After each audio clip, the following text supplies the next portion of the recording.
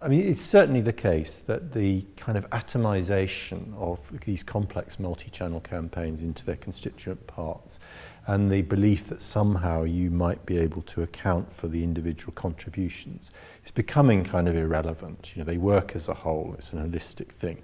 And people should focus more on evaluating the whole and ensuring that that is getting better over time. And I think in a sense it's the wrong question to ask, what contribution are each of the channels making?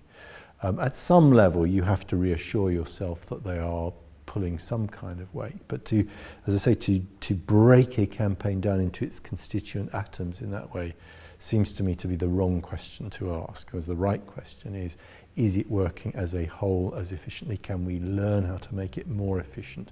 And that's not necessarily going to be by removing certain parts of it or replacing them. It's going to be about learning how it all works together and looking for ways to improve that. I think one of the big sort of dreams of digital marketing was that everything that you did would be measurable, and you know, in exquisite detail.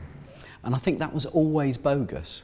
You can measure some stuff, you can measure some online stuff, but actually, I mean, people say that, for instance, the effects of search are totally measurable. That's, you know, that's a channel which is, it's just easy to measure the effects of that. Well, it's not easy to measure the effects properly.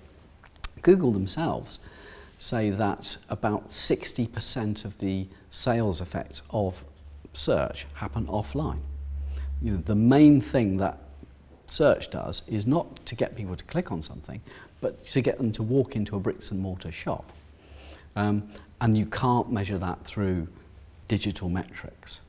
So if you're only measuring these digital sort of, you know, click, sort of last click, first click, whatever type metrics, you're only measuring part of what matters. You've got to make the link between whatever marketing channel you're talking about. You've got to make the link between that marketing channel and other stuff which has no direct link. Behaviour in the real world, people going to shops and pubs and talking to their mates in the office and so forth.